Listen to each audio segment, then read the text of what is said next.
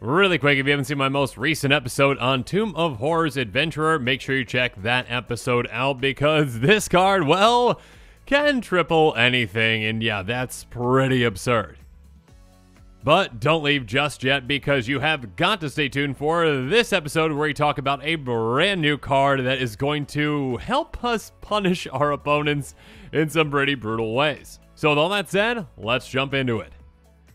So, Balor, and my apologies if I'm mispronouncing that, is a 5/5 demon with flying that costs 3 red. It has, when it attacks or dies, choose one or more. Each mode must target a different player. Target opponent draws 3 cards, then discards 3 cards at random. Target opponent sacrifices a non-token artifact. Balor deals damage to target opponent equal to the number of cards in their hand. So each of those are pretty brutal effects that you get on a 5/5 flying demon. So yeah, that's not too bad for 5 mana. And of course, you get those effects on attack or when Balor dies. Now, of course, keep in mind that each of those modes has to target a different player, which is fine. Because in a multiplayer format like Commander, of course, with a card like this, we just love spreading the punishment around. That first mode might be the most brutal out of all of these, forcing a player to draw 3 cards and discard 3 at random. Well, this can really just mess with someone's plans. They might have their next turn set up perfectly, and then all of a sudden you're like, no, you get to draw 3 and just lose 3 cards at random, and those might be the best cards in their hand.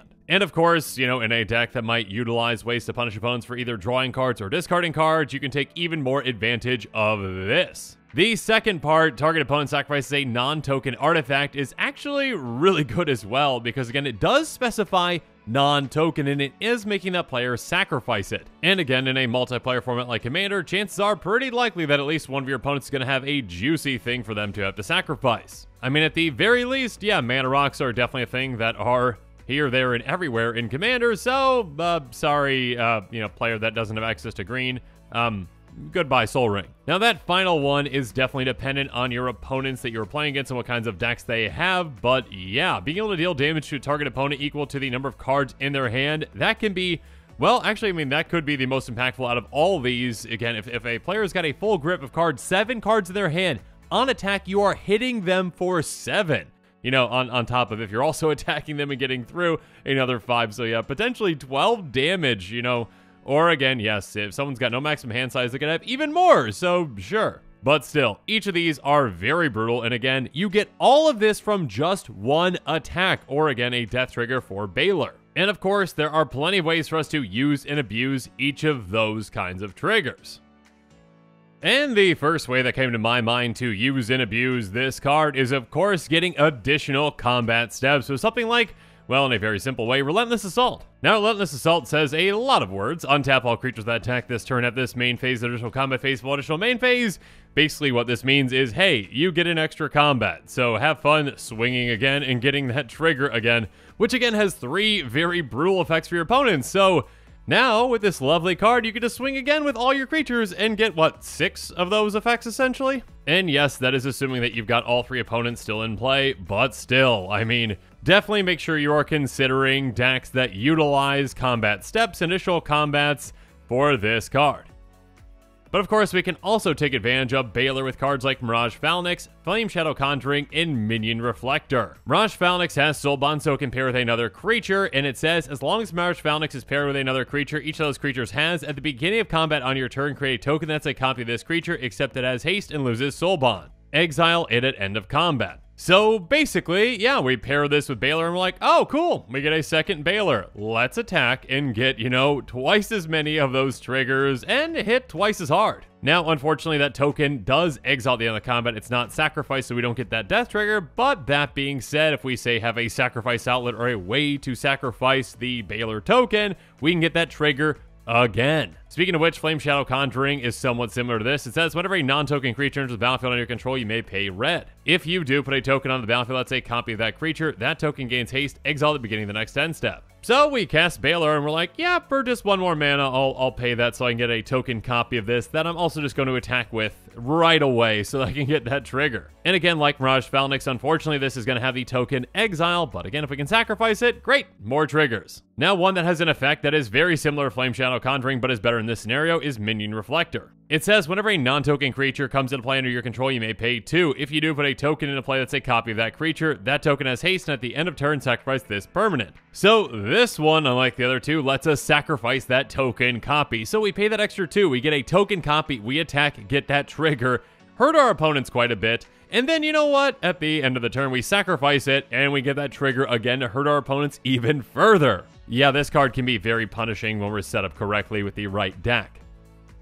And speaking of the right deck, well, some cards that work very well with this one are some commanders themselves, with cards like Kiki-Jiki Mirror Breaker, Felden of Third Path, and Jaxus the Troublemaker. Kiki-Jiki Mirror Breaker is a very broken commander, but you don't have to build it in a combo way, and if you're not going in a combo direction, well, Balor can be a fantastic addition to that deck. Kiki-Jiki is a 2/2 Goblin Shaman with haste that has tap, create a token that's a copy target non-legendary creature you control, the token gains haste, sacrifice at the beginning of the next end step. So, just by tapping Kiki-Jiki, we can make a token copy of Balor that, again, we can attack with right away to get that trigger for the attack, and of course, on top of that, again, we get to sacrifice it so we get that trigger again. This is just punishment on top of punishment on top of punishment for all of our opponents, and yeah, this can get really brutal. Next up, Felden of Third Path can help us even when Balor isn't even in play. Felden has pay 2 and a red, tap, create a token that's a copy of target creature card in your graveyard, except it's an artifact issued to other types. It gains haste, sacrifice, beginning the next end step. So, Balor in our graveyard equals punishment for our opponents again in those two ways on attack, and again when we have to sacrifice that token. Yet for 3 mana, all those triggers, well, that's a lot. That is a ton. Moving on, how about Jaxus the Troublemaker, a 2/3 that has pay red, tap, discard a card, create a token that's a copy of another target creature you control. It gains haste, and when this creature dies, draw a card, sacrifice, beginning the next end step, activate only as a sorcery. So with this one, we get even more value. We just have to pay a single red mana, tap, and discard a card, and then we get that token that gets to attack, and then we also get to sacrifice it,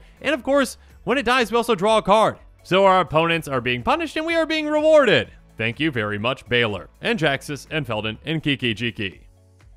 Now, outside of those commanders that can make token copies that are going to be sacrificed of Balor, well, another commander that really might want to utilize this new card is Isshin Two Heavens is One. Isshin is a 3/4 human samurai that says if a creature attacking causes a triggered ability of a permanent you control to trigger, that ability triggers an additional time. Yeah, Isshin loves attack triggers and has some very punishing ones, and obviously it really doubles up those punishing ones as well, including Balor's, so your opponents are going to be in quite a bit of pain when you are doing this. And also keep in mind that you still get, the death trigger if, your Balor happens to die as well. So, yeah, your opponents are going to be wary when they have to actually take it out. But they're probably going to have to because, again, all these triggers.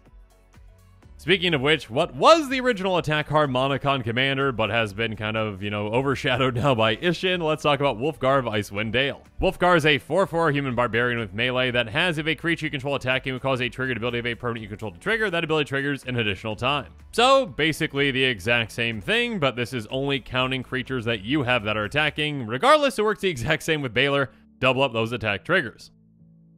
Next up, how about a demon tribal commander like Rakdos the Showstopper, a 6/6 flampling demon that says when it enters the battlefield, flip a coin for each creature that isn't a demon, devil, or imp, destroy each creature whose coin comes up tails. So this commander can already be very punishing, and again with a demon tribal build around it, you say, okay, my commander came into play, let's get rid of probably about half of the non-demons. Oh, Balor, you're a demon, right? You're sticking around, have fun. So yeah, a demon tribal deck can definitely utilize this brand new exciting card.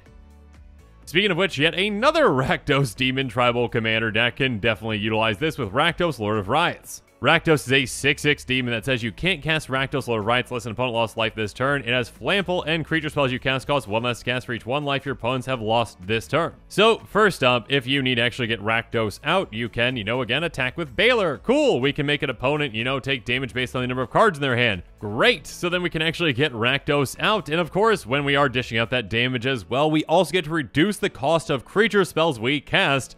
And of course, again, keep in mind that, Balor has flying and is a 5/5. So let's say an opponent again has 7 cards in their hand and we hit with Balor as well. That's 12 damage in total. And that's just basically, you know, any kind of creature in our deck is essentially probably free to cast, you know, except for their pips. Or, you know, if we have a bunch of Eldrazi, yeah, pretty much free to cast. Have fun. Moving on, how about a Demon Tribal deck built around Kali of the Vast? She has, whenever she attacks an opponent, you may put an Angel, Demon, or Dragon creature card from your hand on the battlefield tapped and attacking that opponent. So yeah, Kali can definitely benefit from very similar things to, you know, this new Demon. Obviously, Kali can get your Demon out for free, which is lovely, and of course, on top of that, you know, she also benefits from extra combats. So you can utilize those extra combat spells to benefit from her trigger and from Balor's trigger as well. But yeah, overall, a very punishing card, one of which that has, you know, 3 modes, and none of them are very, you know, friendly towards your opponents. One of them can really mess with the opponent's plans, having them draw 3 cards and then lose 3 at random. They might just lose the 3 best cards that they had, or, you know, the 3 ones that they were set to play next turn. You can also make a player get rid of a non-token artifact, again, non-token, so they can't just, you know, sacrifice, you know, a Thopter or, you know, again, like a treasure token. They have to lose something of value like a Soul Ring. Not that those other things don't have value. You know what I mean, though. Way more permanent artifact. Or you can have Balor dish out a ton of damage to an opponent based on the number of cards in their hand. So yeah, one player is bound to be drawing a ton of cards in a game of Commander. So have fun hitting them for, you know, 7. Maybe even 7+, you know, again, if they have, you know, no maximum hand size. Thanks a lot, Reliquary Tower. But yeah, overall, I think this is a very exciting card, and there's a lot of commanders out there that can really utilize this card. And yeah, make sure you're staying tuned to this channel for even more exciting cards and exciting spoilers coming up. And with that, the show is coming to a close, so it's my turn to hear from you. So in the comments below, let me know what your thoughts on this episode are, and as always, thanks again, and have a good one. This show and episodes like this one are possible thanks to viewers like you. If you're looking for an easy way to help support this show, make sure that you like, share, and subscribe. Also, hit that bell notification icon so you don't miss any new episodes. You can also go check out our playmats and other merchandise at thecommandersquarters.com. We also have a ton of brand new t-shirt designs in stock, so make sure you check out those as well. Another easy way to support this show is with our TCG Player affiliate links. So whether you're buying a deck or individual cards, you can use this general link right here or one in the description. And the final way that you can support this show is by supporting us directly by becoming a patron. There are many benefits to being a patron, and I truly couldn't do this without all of their support.